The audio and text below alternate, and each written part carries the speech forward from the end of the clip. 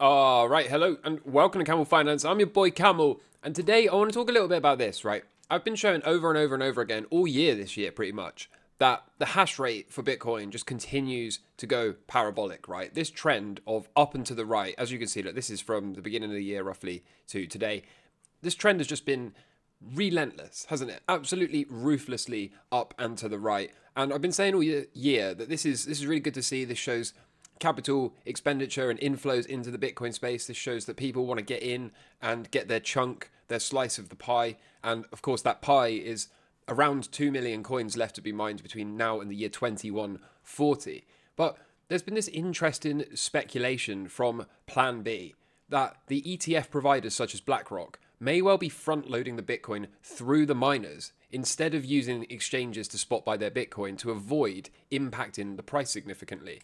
So it's worth saying here that all spot buying, whether it is OTC, whether it is directly from the miners, or whether it's via an exchange, impacts price somewhat, right? But it's significantly less impact on the spot price if you buy it from a Bitcoin miner or if you acquire your Bitcoin OTC than if you were to buy it through an exchange. Okay, buying through an exchange impacts the price the most. And of course, smaller exchanges with less supply of Bitcoin will be impacted more by you stripping the Bitcoin from their order books. So could this explain why the current hash rate surge this year has been observed, right? Why we've had such an aggressive uptrend in hash rate, whilst the price hasn't really experienced this same level of upside momentum, right? Price has done okay, right? Off the lows, we're around 150% up from November last year, right? So that's nothing to be sneezed at. But historically speaking, if we'd have seen an increase in hash rate like this, we would have seen the price go significantly higher than it has done. So like I said,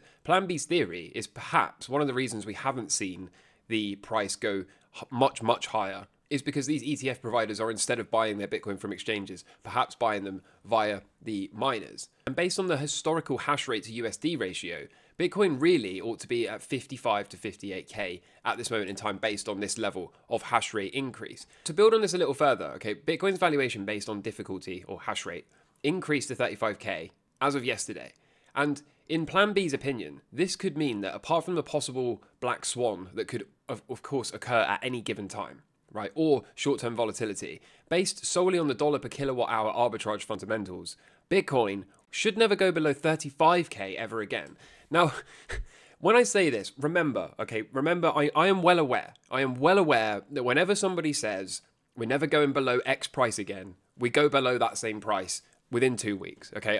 I'm well aware that for years I've been in this Bitcoin space, and for years I have seen people say, that's it, never again below 20k, and then we go below 20k 2 weeks later, or at least some point in the future, okay? So first of all, I'm well aware of this. Second of all, if we cast our minds back to the episodes about a week ago, perhaps, I was showing that Willy Woo had a model that suggested we would never go below 30k again. And I just said, look, don't shoot the messenger. Data is data. I'm just presenting the data. And according to Willy Woo's data, we're not going back below 30k ever again. I also said at the time, I did not expect me to be saying that. I didn't expect me to say that. I didn't expect me to think that that was even possible. But again, don't shoot the messenger. Data is data. And now, about a week later, not only are we not going below 30k again, according to Plan B, we may never go below 35k ever again. So once again, I ask you, please don't shoot the messenger, okay? Data is data, I'm just presenting it. Do I even agree with this? Not necessarily, but data is data. So this person here then goes on to say, look, can you please explain why? Price has gone below the hash rate model value in the past. Why would all of a sudden now it become the floor? Why would suddenly 35k become the floor price and we could never ever go below that again? And so Plan B says, well, look, since you can buy Bitcoin directly with dollars, or there's another option whereby you can use kilowatt hours indirectly, i.e. miners, there's an arbitrage modeled with a red line on this chart, which I'll go to in a second. Hash rate is rising fast. So what do miners know that investors don't know yet? Or are the ETF providers buying through the miners themselves? Hash rate in red continues to climb. And again, price just hasn't caught up to the hash rate. So it begs the question, doesn't it? What is it that the miners seem to know? What is it about the people that are expending capital and investing capital into the Bitcoin miners? What is it that they know that the market hasn't figured out or priced in yet? They seem to know that there's absolutely no problem with throwing money at Bitcoin miners. They seem to know that there's no problem at all with spending thousands and thousands of pounds on individual mining rigs and running them 24/7, keeping them cool, spending money on engineers to keep them running, spending money on replacing parts for them because of course they go bang because they never get switched off. You seem to know that all of that is well worth it. Okay, despite the price currently only being around 50% above the floor price for the average miner, the break-even price for the average miner. We're only around 50% above that, right, at the current moment in time. And yet it doesn't shy people away from throwing money at the mining space. It's as if they know for sure that in the future, Bitcoin price is going to be significantly higher than it is today. And so based on all of this, Plan B says that in his opinion, the ETF providers such as Blackrock are currently front-loading the Bitcoin through the miners instead of through exchanges. Buying Bitcoin directly on exchanges would of course impact the price too much, versus buying indirectly from the miners would impact hash rate as we are seeing, but not as much on the price side. So it might explain why we've had a current hash rate explosion throughout the entirety of this year and the price hasn't quite kept up with the increase in hash rate. It's also much more difficult to trace where that Bitcoin has moved to, and more importantly, this would enable the ETF providers to accumulate virgin Bitcoin, right? Bitcoin that has never changed hands before. It's been mined and then handed over to the ETF providers, making it incredibly hard to know who's got what, okay? Now, I'm not going to say anything more on that. I'm going to let you ponder that for a short while. Is it in their interest to, one, accumulate Bitcoin and not impact the price as much as they could do via buying from exchanges, and two, is it likely that they have some level of incentivization to acquire Bitcoin in a manner that makes it hard to figure out who's holding what quantity? I think one thing that is for sure though is at some point price is going to catch up the hash rate, right? At some point, either everyone that's poured all of that money into the miners, right? Either everyone that's done that is going to take massive losses on their capital investment, or the price of Bitcoin is going to go up significantly and they're all going to turn out to be right. So what a time to be alive. In other news, take a look at this trading update because this blew my mind. Okay, this blew my mind how degenerate of a space this is. Bitcoin's tiny movement from just $37,400 to $36,700 completely destroyed 58,000 retail traders. That was $110 million liquidated from the poor to the rich. And what kind of leverage must these retailers be using to get liquidated for their entire account on a 2% move? Okay. Everyone must be trading Bitcoin 50x or higher. And remember, 50x leverage isn't the problem, okay? There's nothing wrong with using 50x leverage, providing you've got sufficient account size so that using that 50x leverage is only going to take out 1 to 2% of your total account if you get stopped. There's nothing wrong with using 50x leverage or even more than 50x leverage, providing when you get stopped, you're not getting liquidated. But if you're using 50x leverage and a 2% move blows your entire account up, okay, then you do not know what you're doing. You're not qualified to use leverage and you probably have a gambling problem. On the flip side of this, every cloud, of course, has its silver lining. And there are some serious Bitcoin shorts above 38K. They will be taken out sooner or later. So look at the density in this heat map, okay? These are likely next up, okay? We took all of this liquidity from down here, and this at some point in the not too distant future is begging to be taken, just like this stuff was down here. We seem to be building out a similar structure. We've seen this before, and as you can see, 1, 2, 3 touches, pull back and go. We've had 1, 2, 3 touches, the pullback. Is it time to go? I would argue that whilst I've been calling for this run to 42K for the entirety of this cycle, right? Even before this current 60-day cycle, I've been calling for this run to 42K. I honestly think we're getting a bit near the mark now. If we don't see this next impulsive leg up to around 40 or 42K within the next week or so, then based on the 60-day cycle low that's due on the 15th, which of course right now is only about 2 weeks away, okay? We're slightly over 2 weeks away from seeing a 60-day cycle low. So if we don't get a big impulsive near vertical move up to 42K very, very pronto, then we most likely have already seen the top for this cycle. We are probably going to do something like this into that next 60-day cycle low, and then we're going to come swinging out of that. Now, I'll show you that when we get to the charts in a minute. The point I'm trying to make here is hopefully this is what's coming, and hopefully we do get that push to 42K. But like I said, if we don't get this pretty much soon, if we don't get this within the next few days, then I would say it's probably not going to happen for at least this 60-day cycle. And like I said, that 60-day cycle low is due around the 15th of December. I'll show you the chart in a minute. Before I do, I wanted to show you this, okay? The weekly Ichimoku cloud called our last Bitcoin rise to 38K 2 months in advance with a cross projected in the future. Now we wait for it to fill its next calls, the completion of our rise, and the first target of 43K.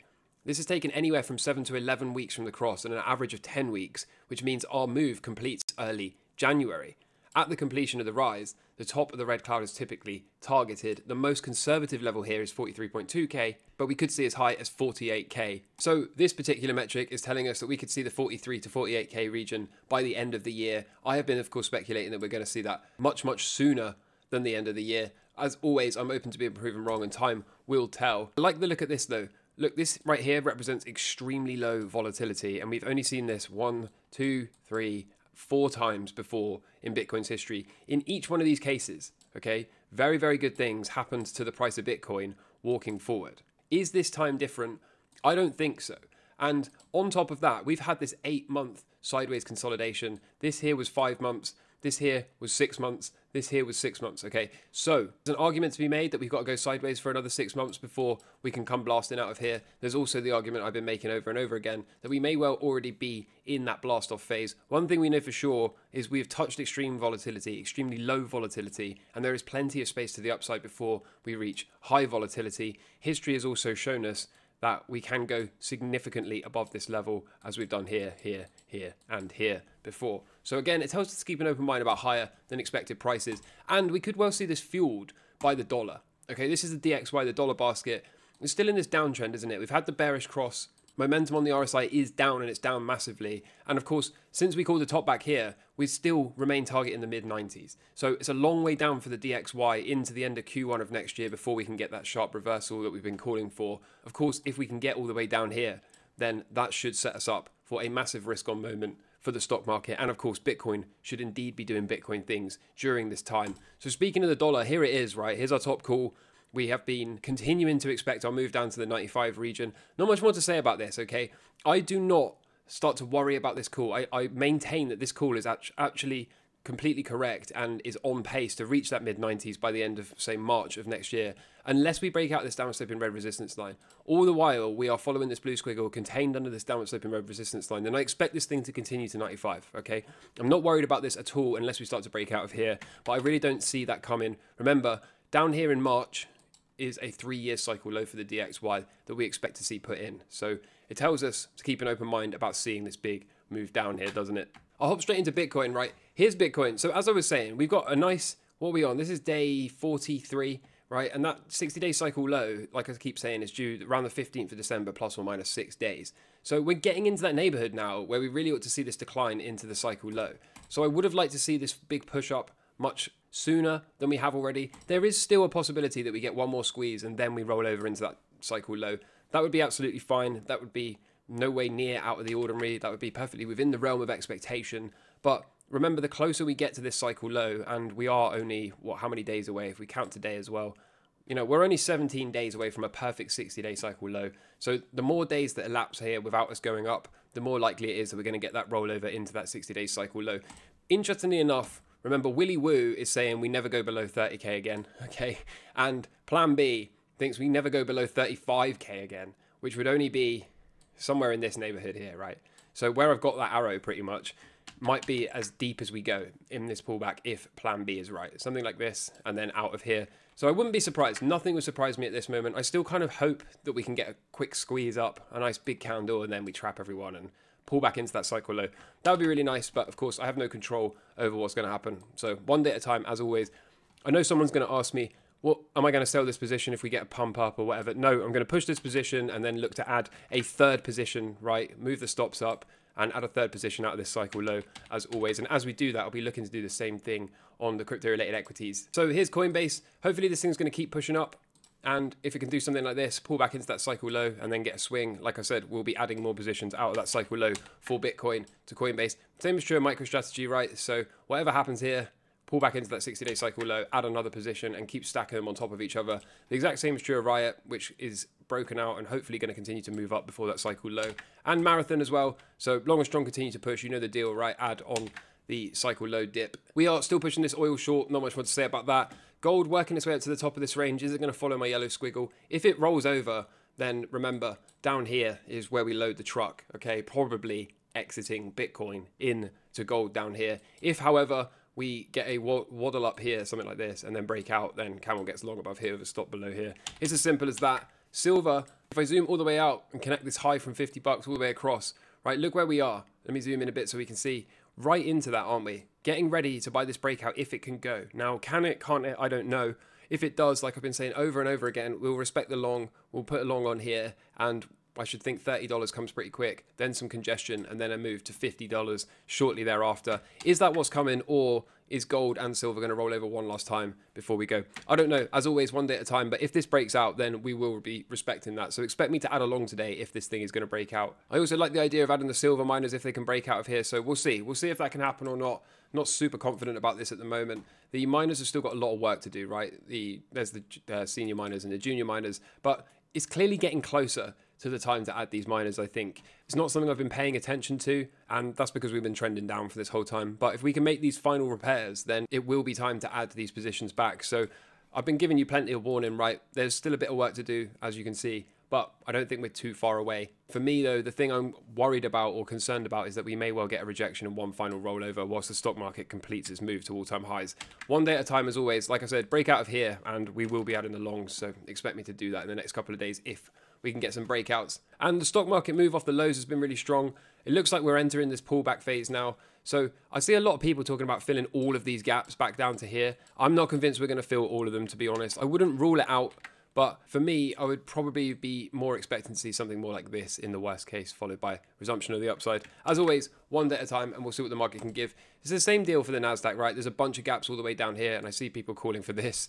Maybe, right? But I wouldn't be surprised at all if it's only as shallow as this, and then we resume to the upside. Dow Jones is about a third of the way, isn't it, to its measured move target at 38,200, which of course would be a new all-time high. Similarly, I wouldn't be surprised to see some level of pullback and a reversal, but at the same time, I'm not convinced these gaps all the way down here are getting filled, to be honest with you. Gotta love the Russell 2K following my squiggle, so far so good. Happy days, long and strong, continue to push. And the VIX as well, right? I was talking about getting some kind of counter trend bounce before a rollover. Seems to be what's at play for now, so one day at a time as always, but happy days, happy days, happy days. So I hope you enjoyed that. Let me know what you think about the whole ETF thing with the miners. Let me know what you think about that. I'd be interested to get your opinion. And in the meantime, I hope you're doing well in life. Take care from me. All the best. Cheers. Bye.